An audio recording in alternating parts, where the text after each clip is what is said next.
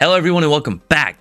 Today we're going to be discussing the difference between a VPN and private browsing or incognito mode. Now it's a question I get a lot. Which one should I use if I want to stay anonymous? Each one kind of has its different use, and people see this a lot now because the incognito mode or private browsing, safe browsing, whatever you use, is built into your browser. And VPNs a lot of times you have to pay for, so people want to know, do I need to pay for a VPN or can I get away with the safe browsing or private browsing mode for what I'm trying to do? So let's start with incognito mode or private browsing mode, as some browsers call it, right? So in this mode, site data, so things like your username and your password, are not stored as you move across the web. So like password manager won't be filled with the password you use and the usernames. The places you go won't go into your history, right? So everybody knows the settings, history tab, where you can look at the websites you go to. If you're in incognito or private browsing mode, it's not going to save the where you go to your computer locally so that you can't see it later and other users can't see it. Basically, once you close the private browsing mode, once you close it out, boom, it's done. And then that's it. That data, whatever you did online that day, is not stored locally. You don't get to see it. Other users who sit down at your computer don't get to see it, right?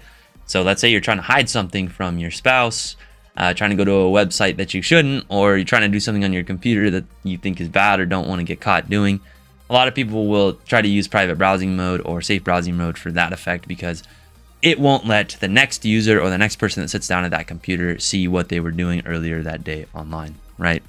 So it does, however, not hide that information from your internet service provider, governments who are trying to see, or third parties, attackers, things like that. So it's not completely anonymous. It basically only hides the information from you and anybody else in the house who's going to sit down at that computer and use the computer, right? So that's all it's really good for. It's good for staying anonymous in your own home, but that's about it. It doesn't keep you anonymous online. The websites you still go to, they track you all the same. A government agency could easily track you all the same through that. An attacker could definitely still see what you're doing online. It doesn't scramble your IP address or hide your IP address, assign you a different IP address, anything like that. All it does is hide what you did that day from you, and again, other users or people who sit down in the home. Now, on the other side, a VPN, and we do have a video that goes a little bit deeper into VPN.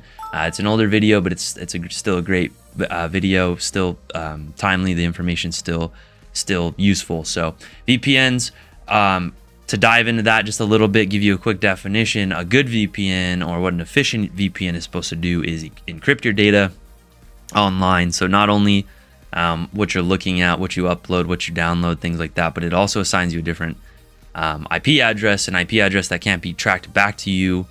So hopefully it can't be tracked back to you. It's usually efficient in doing so. So when you're online, what that means is it's very hard for your internet service provider, governments, or people trying to track you or attack you. It's very hard for them to see what you're doing, what you're downloading, what you're uploading when you're online, what sites you're visiting, things like that. So it is actually efficient in keeping you anonymous to a degree, right? So again, just to kind of reaffirm just how unanonymous or not anonymous you are on private browsing mode or in incognito mode, Google actually this year is settling up a lawsuit in which they were caught storing billions of units of data related to their users who were privately browsing or using what's called the incognito browsing mode. This is really scary. That means that not only is it not hidden from your internet service provider, government agencies, and all the previously mentioned parties, but the browsers are actually getting caught for storing, at least Google Chrome, browser was caught storing this information. So they were keeping it inside their servers, these things that you think that aren't being, this data that you think is not being stored. That's why they got, the lawsuit went through. That's why they lost, is because they they misrepresented what they were doing. They were actually storing the data, and they were acting as if they weren't. So they do have to flush their servers. They have to delete all that data, and that's how that goes. So who knows what the other ones are doing. Now, on the other side with the VPNs, that's not to say that the VPN service, whoever you're using, so for example, if you're using NordVPN, Nord's going to be able to see what you're doing, right? So you have to pick a trustworthy VPN service. You need to make sure it's one that has a good reputation, that's been in use for a while, that doesn't have a history of sharing its users' data or betraying its users and sharing their data.